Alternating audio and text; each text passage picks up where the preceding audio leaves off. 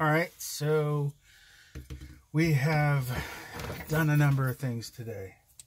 I cut the hair and this region of the carving in at this angle in order to try to pair it up with the side of the face. I left a lot of these movements here, these areas, these shapes here, very thick because there's going to be a lot of hair in each one of these areas. But the reason I did it this way is so that I could get the flow. The hair is flowing off of his head and down in front of his neck and chest region since he's laying on the ground. And I needed to get those wavy lines incorrectly so that I could go back and eventually cut in the hair. So I also did it up here as well. The hair could come straight up, but it doesn't really work that way. When you cut wood and you cut straight up, it tends to weaken and it's easier to snap free.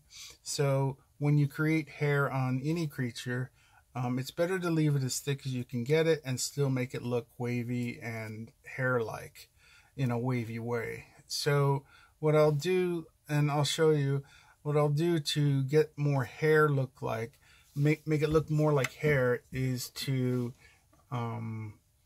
basically keep the wavy look that it's got now and cut small fine hairs in after I've cleaned all of these harsh corners off.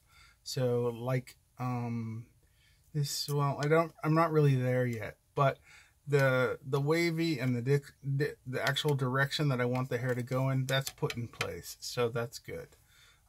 Eventually I will get some of the hair to come up in this direction, covering part of the paw here, and you can see that I've cut some hair down here as well. I need this hair to come from where it is down and around clockwise around this head. So I've gone from a high point down to a low point over here in a rounding motion to get it to go there. And then we'll cut in fine hairs here underneath the chin.